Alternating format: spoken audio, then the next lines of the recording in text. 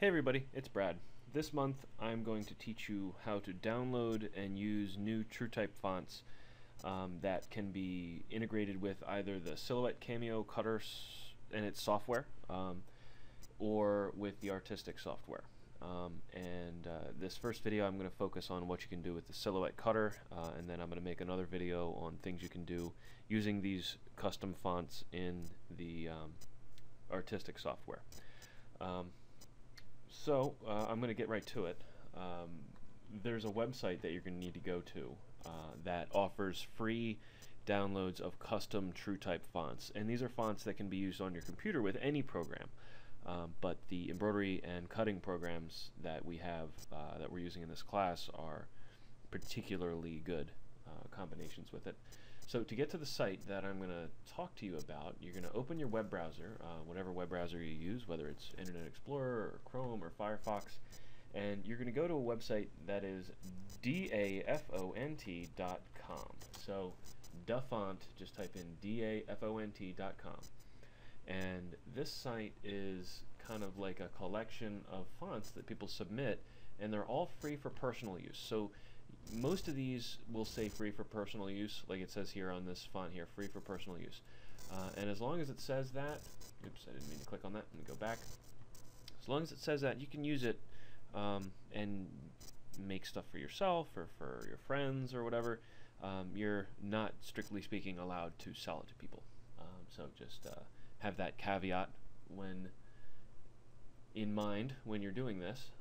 But there are all kinds of fonts in here, from fonts from TV shows to not even just fonts. They have some really cool custom, they call them dings, custom, they're images essentially, but they're mapped to the keys on your keyboard, and I'll get more into that in a minute. But first let's deal with just lettering fonts. So you basically look across these options here. You've got under fancy here, we've got cartoon, and click on that.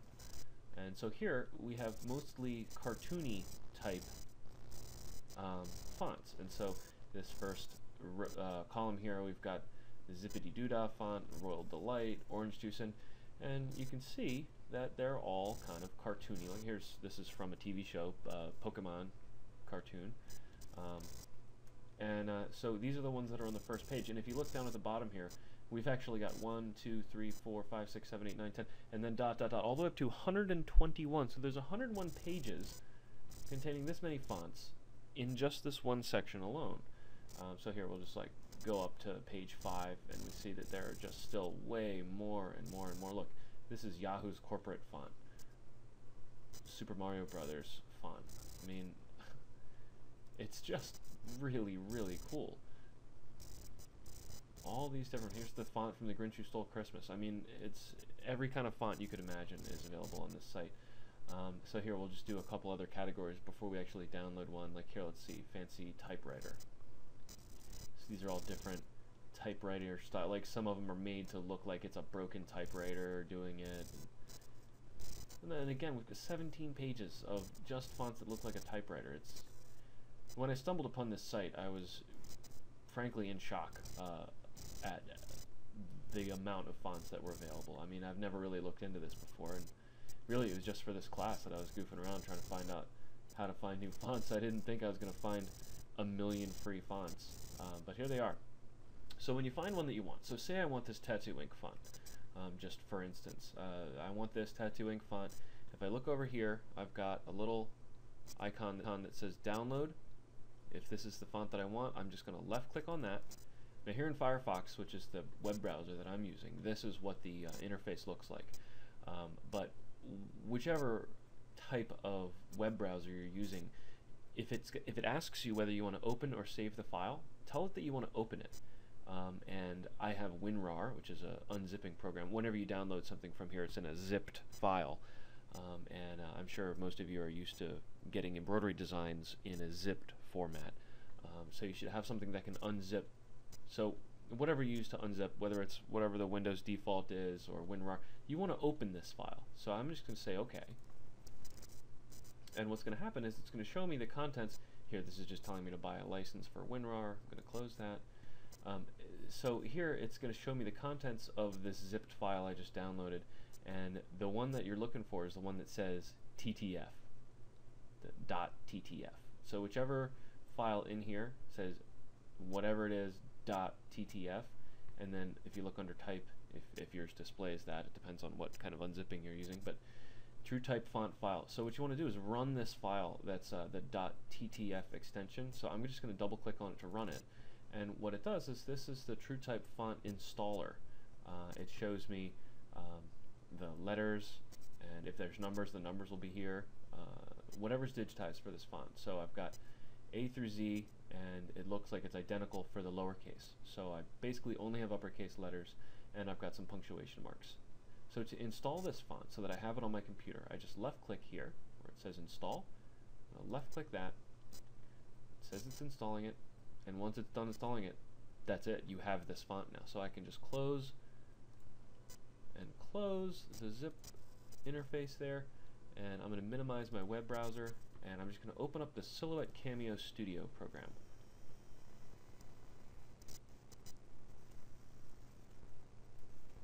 Okay, and then once this opens, all I have to do is the same operation that we did last week, last month rather, in Software Club, where we went to our lettering option here, the capital letter A with a little red line next to it, and then left click anywhere in this open space. And under text style, we've got all these different choices. We're going to scroll down to whatever our new font was, which, you know, honestly, I actually forgot what it was. I think it started with a T, though. What was that? It was Tattoo Ink. There it is.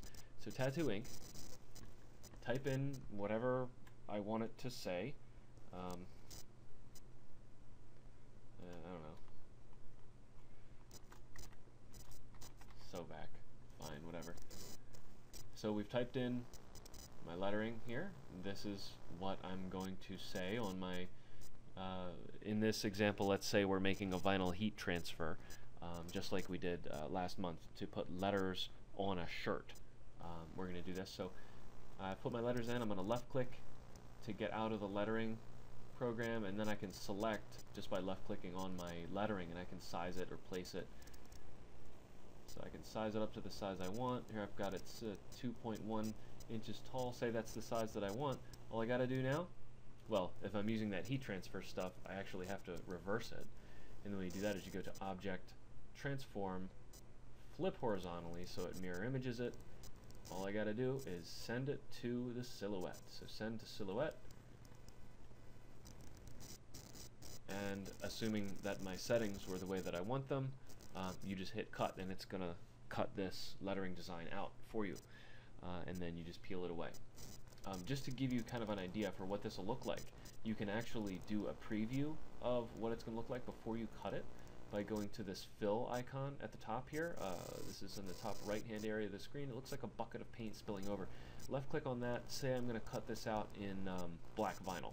Left click on black, and you get a realistic preview of what that's going to look like. Just kind of gives you a better idea for what it'll look like. And this red bit here, this is just, it puts a red line around whatever the cut line is. So it's going to be this really delicately feathered shading here. That's why you see the little bit of red there. But that's it. I mean, it really doesn't get much easier than that. At least, I don't think so. As far as making stuff to put on a shirt, this is far easier than even embroidering it, really. It's not the same look, it's not as durable, but darn does it look cool, I think.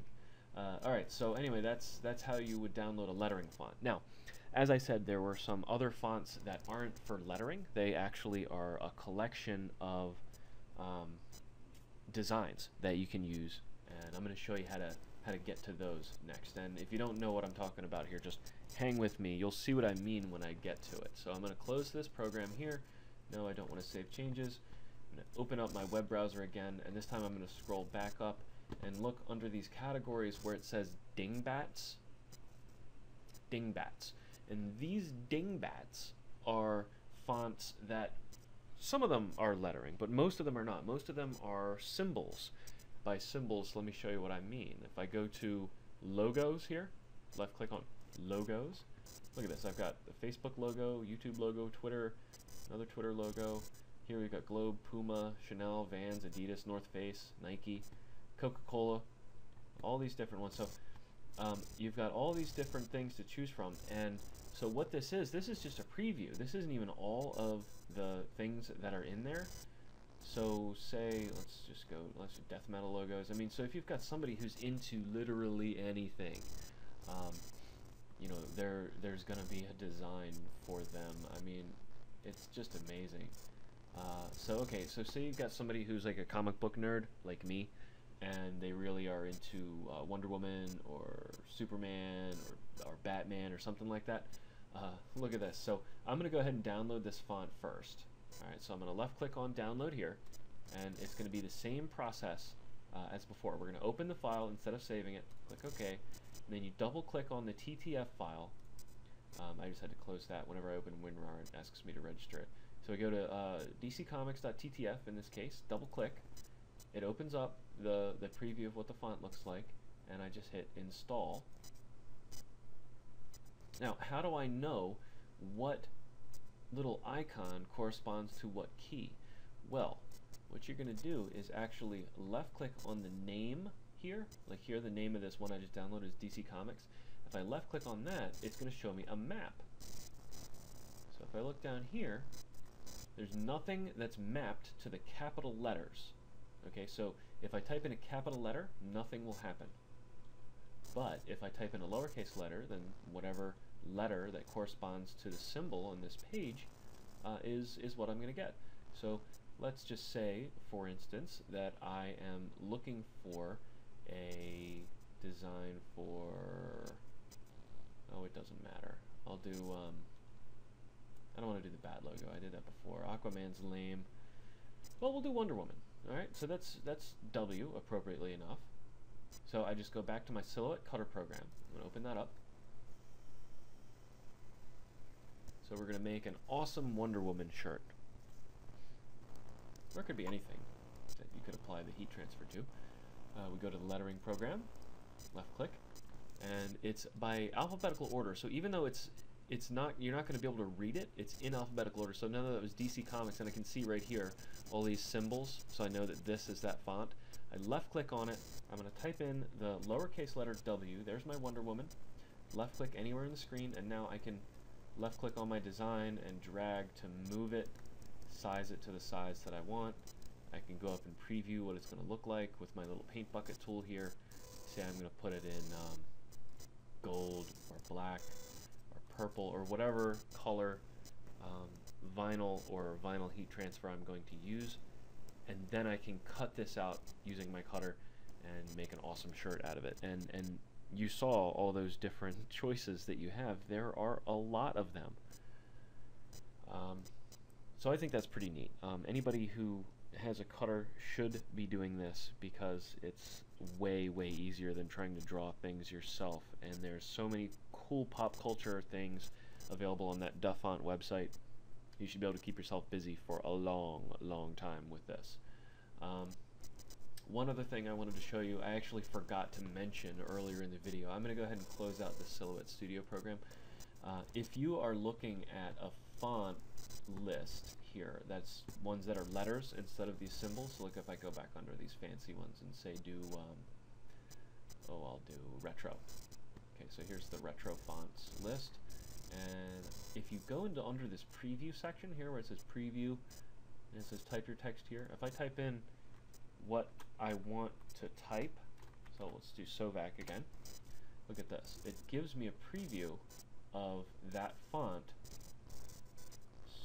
typing out the letters that you choose, so you can really see what it's going to look like before you actually even download the font for what it's going to say. There's that tattoo ink one I got earlier. Just amazing, amazing that this website exists, I think, and this actually will work not only with this Cameo Cutter program, but with the Artistic program, and I'll show you that in the next video, what you can do with those fonts that you download. It'll work with whatever other program you've got. I mean, Letterworks 3, Masterworks 3, Palette, Floriani software, any major digitizing program, you'll be able to import these fonts one way or another. And not just the fonts, but the ones that have the little icons for all sorts of stuff too, like with the Wonder Woman thing. So, well, I hope this helps some people out there, and that some of you make some really cool shirts. And I'll see you in the next video. Thanks.